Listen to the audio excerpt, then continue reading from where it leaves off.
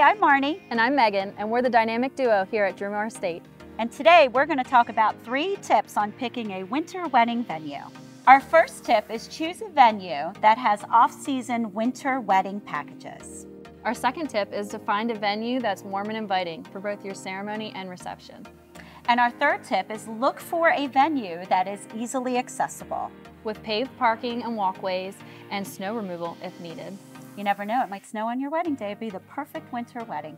While we find that most couples choose to get married with us April through October, there are plenty of great reasons to consider getting married during the winter. Make your money go further. Winter is considered off-season for many wedding vendors like us here at Drumore Estate.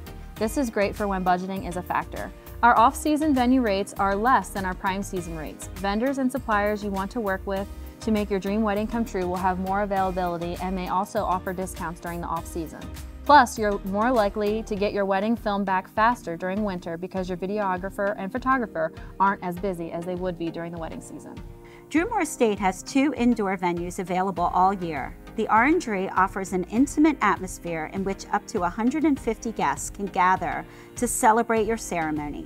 The Carriage House offers a fireplace, sound and video equipment, and special lighting package for your reception that create the mood that you desire.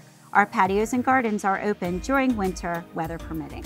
If you're looking for more tips about winter wedding packages, check out our website. We have a blog there for you and also a whole slew of information about our packages.